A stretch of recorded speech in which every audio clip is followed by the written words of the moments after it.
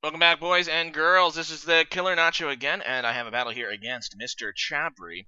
And, yeah, the NGDL has a bye week next week, but he is an NGDL participant, and he's actually a guy I battled a few times on my Twitch live stream before, in RU and NU. I actually won last time, but I think he's actually won every time we've done RU. And, of course, he wanted RU this time, and there is the Roserade, the thing that pretty much always screws me over when I battle him in this tier, but it would be really nice to win. So, yeah, there's my team. Using Barbicle, which somebody told me is, like, great in RU, even though I don't see it, but that's okay. Anyway, I'm just gonna go ahead and leave my Donphan, and, yeah, it's a not bad lead, because I can Stealth Rock, and I can, like, Rapid Spin, but he's gonna go ahead and lead with Blastoise, which makes sense. Mega Blastoise is actually, like, the biggest thing in RU right now. You always really need to account for it. I'm just gonna go to my Porygon 2. It was actually a, I think more of a physical bulk Porygon 2. But I figure I can take a hit with the Eevee, at least one. Didn't see what he is going to do. He just goes for the Water Pulse, so that's not so bad, and as long as it doesn't get confused, and I still take that like a champ, because Porygon 2 is like the other defensive threat in RU, actually the defensive threat in RU. But a champ is actually going to be able to threaten me, as I just go for a recover, figuring I want my HP back if he attacks me, or, you know, getting this thing back to full health before switching out is kind of good, because Porygon 2 is obviously really slow. So I do see the Flame Orb, so I know it's going to be a Guts set, so that's really scary. I'm just going to go into my Donphan to take whatever.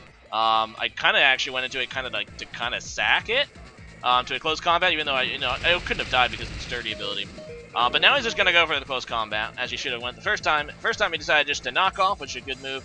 But I actually lived the close combat thanks to Donphan's pretty great physical bulk, and I get off my Stealth Rocks, which is nice.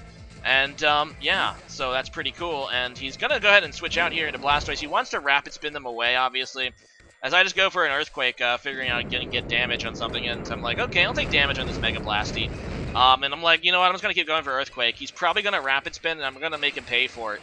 Well, I mean, yeah, obviously, Rapid Spin is going to, obviously, next turn he's going to be able to kill my Donphan, but getting this thing, this Mega Blastoise crippled, is honestly worth not having Stealth Rocks in the battle. At least to me, because Mega Blastoise is a huge threat, so he just goes for the Water Pulse, does kill my Donphan, but Mega Blastoise has no way to reliably recover its HP, so it's a pretty good trade, and I'm just going to go into Raichu now, which could maybe threaten this Blastoise, but now he's just going to sack it off to me because he doesn't want to take a hit, and that's pretty smart, as I just go for a Thunderbolt to take it out, and Alolan Raichu is actually like PU, but people want me to bring it, I'm like, whatevs. Anyway, he's going to go ahead and Sticky Web, which is actually really annoying. Now, I have one Pokemon immune to it, and that's Cresselia. But Porygon 2 is not hurt too much by it, so it's not a huge deal. It probably hurts Barbicle more than anything, but whatever. I figure while I do have my speed, though, with my Alolan Raichu, I'm just going to go ahead and set up the Electric Terrain. Actually, this was probably a mistake. And then I'm just going to go for the Stokes Spark Surfer. Please don't kill this, YouTube. Anyway, no, I'm just going to go for this, and obviously it's going to be Sashed, and it's going to hit it down to its Sash. And this is actually kind of dangerous, because obviously I'm going to be taken out by a Bug Buzz, and I just gave this Galvantula Electric Terrain, so probably not a greatest play I ever made, but whatever. Good thing I have Zydoge, who does actually kind of get hurt by the Sticky Webs as well. It likes to be fast, but I do have Extreme Speed as well, obviously, on a Twist Band set. That'll be able to easily take care of the 1 HP on the Galvantula, so down it goes, and thankfully I do have my Zydoge here. And anyway, in comes Machamp now, the champ, the green champ, and I'm switching the heck out because obviously Extreme Speed not going to be KO, and I don't want to lose Zygarde, so I'm just going to go out of my Cresselia, and I got that prediction correct. I was fearing another knockoff, but thankfully he just goes for the close combat for the damage, and Cresselia is going to be able to take that with the resistance. But wow, I think this is actually EV defensively, so that close combat still does a lot. Anyway, in comes Honchkrow now, which is the biggest threat ever, and I go for the Ice Beam predicting it, and that was amazing, because I'm able to cripple this Honchkrow on switch in, and now I have to make another, you know, I'm kind of afraid of Pursuit, but I'm just going to switch out, because Sucker Punch is too scary, and I can't give this thing Moxies. Thankfully, I got the prediction right. He does not go for the Pursuit, instead going for the Sucker Punch, so that was really critical for me. As now I'm able to go into Porygon 2, and with a bulk set, I know I can take a hit, and finishes off with either Thunderbolt or Ice Beam of my choice. But he's going to go back into Machamp, which is a good play. He knows that he can take a Thunderbolt or an Ice Beam from me pretty well, and obviously threaten me with a close combat. So now I'm like, okay, what do? I have to switch. I have to sack off something. I decided to sack off Barbicle because I can't really afford to lose Zydos or Cresselia. And now I'm thinking, you know, he might just, you know, go for the knockoff, predicting Cresselia, and he does. So there you go. And then my Barbicle has the wrong ability. Barbicle should not have Pickpocket usually.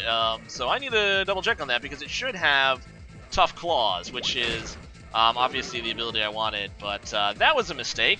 And I ended up pickpocketing his Flame Orb, so now I get burned, and that sucks, and I'm able to get some damage there before dying, but whoops, another mistake by me, but hopefully it won't end up hurting me. I'm going to go into Cresselia now, and I know I can outspeed this Machamp because I'm not affected by Sticky Webs, so I'm just going to go for the Ice Beam in case he does want to go back into Honchkrow. It's just a safe play. He's going to Bullet Punch me for a little teeny bit of extra damage, but that's pretty cool. And in comes the Charizard, actually. I'm surprised he didn't go straight into Honchkrow. Instead he goes into Charizard, and I'm like, okay, what is this Charizard going to do? Obviously it's going to be regular Charizard. You can't use any of their Megas.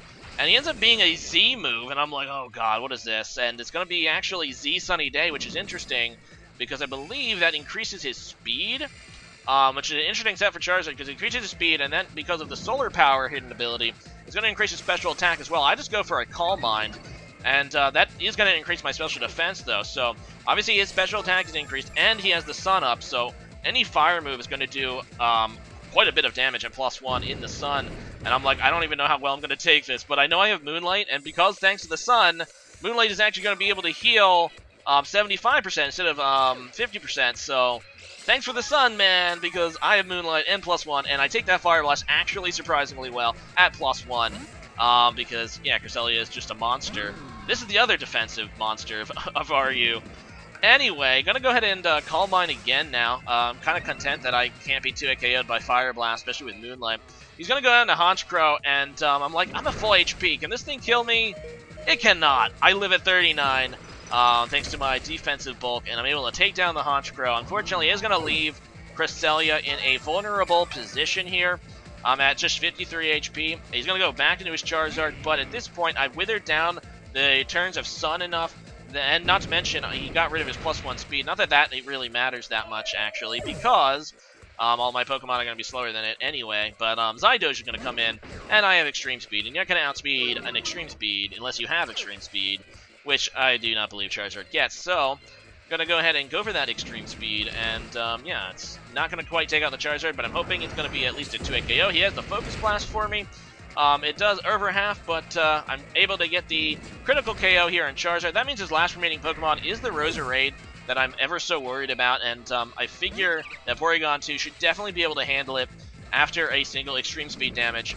So I hope that even though I am physically bulky Porygon 2, I can take one hit from the Roserade and obviously kill it with Ice Beam. I get some good damage there with the Ice Beam. In comes my Porygon 2 into the webs, not that it matters. I Trace Technician, not that it matters, and I'm just going to go for the Ice Beam. Hopefully Energy Ball does not KO. So there it is, and I live. Actually, I could have maybe lived too. So yeah, that's a good game there. MrChabry finally feels good to finally get an RU victory.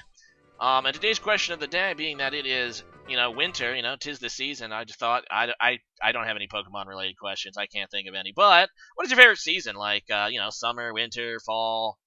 I'm missing one. Spring. Wait, did I say spring? Spring, summer, winter, fall. You know the seasons. Although I'm going to Florida actually later today. Probably going to be in the air when this video airs. Maybe, possibly, I don't know. But yeah, it's not gonna be much of a season in there. But yeah, obviously for me, my favorite is probably spring because the weather. You know, autumn. I'm gonna go with autumn. Autumn is pretty, and autumn is very comfortable for me. I like the weather a little cooler, but not like cold. So I'm gonna go with autumn. Anyway, leave a comment about that, and see you guys again next time. Later.